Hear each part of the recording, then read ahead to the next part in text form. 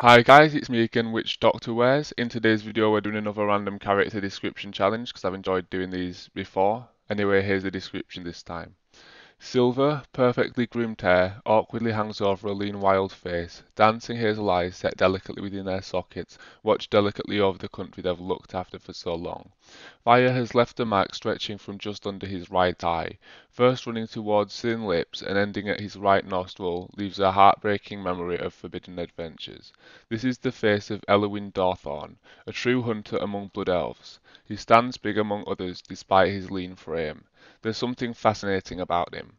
Perhaps it's his suffering, or perhaps it's simply his unusual looks, but nonetheless, people tend to shower him with gifts while thinking of ways to become his friend.